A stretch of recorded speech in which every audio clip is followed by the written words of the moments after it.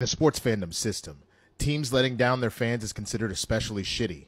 In the NFL, the dedicated detectives who make fun of these stands are members of an elite squad known as the Sports Victims Unit. These are their stories. Happy birthday to you. You still looking good for your age, auntie. Oh, I'm so sorry. I gotta take this. Sergeant Tutuola. Sir, it's a bloodbath down here. Man, it's my day off. You're ruining my tia's cumpleaños. Call the detective on duty. I did, sir. They said to call you.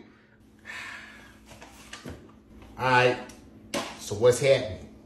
You remember that big case that you covered 5 years ago? Of course. I'll never forget.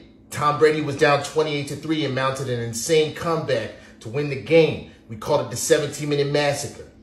It's happened again, sir. Same MO. Quarterback down 35-14, scored 28 points in 15 minutes. This time in Baltimore. That's impossible. Brady's on parole. I got tabs on him. He's in New Orleans having fanboys start fights that he can't finish. That's just it, sir.